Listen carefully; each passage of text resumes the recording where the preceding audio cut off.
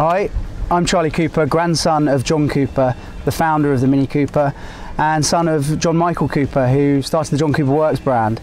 So I'm here in Toronto for the first time. Pleasure to be here. So, and my story with Mini is obviously part of my family history. My grandfather started the Mini Cooper in the 60s when he worked with his good friend Alec Issigonis, with a big history of racing in the Cooper family. My father started the John Cooper Works brand in the early noughties, and this is where my story started with the brand. And I started, albeit just out of college, working with my father. And it's amazing to see the success of how the Mini continues to be successful, but also the John Cooper Works brand, how we see it here in Canada and around the world.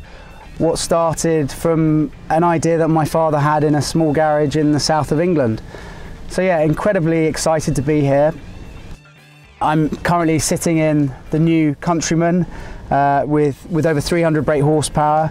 I drive a Clubman as well, which has also just been launched, the new John Cooper Works, again with over 300 brake horsepower. Huge amount of torque as well, amazing cars. And I just love getting in my Minis. It's a real privilege. And I started racing last year. I took up racing at quite a late age. I used to play rugby when I was growing up.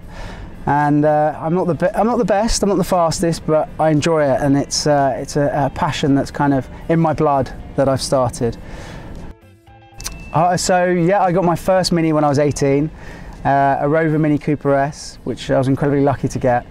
I remember taking it to school actually and showing it off to all my friends. And I became the designated driver from then on in. We were 18 years old, so a few of us, we started going to the pub at 18, but yeah, I was always drinking the lime and sodas, driving everyone around because I just loved driving my Mini. And I remember getting actually five of us, 5 rugby boys, to the pub in a classic Mini. Was quite extreme. 2 of my best mates, who are over 6'5", sat in the back of a classic Mini.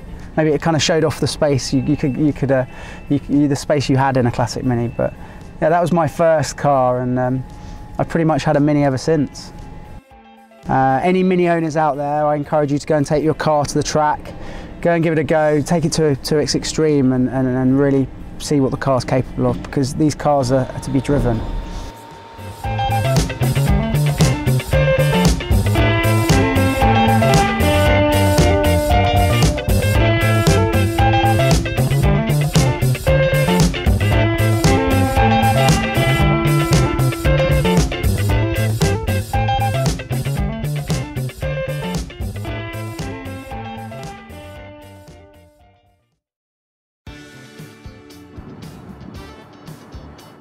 Hope you enjoyed the video. Please subscribe to Automotive Affairs and click the notification bell.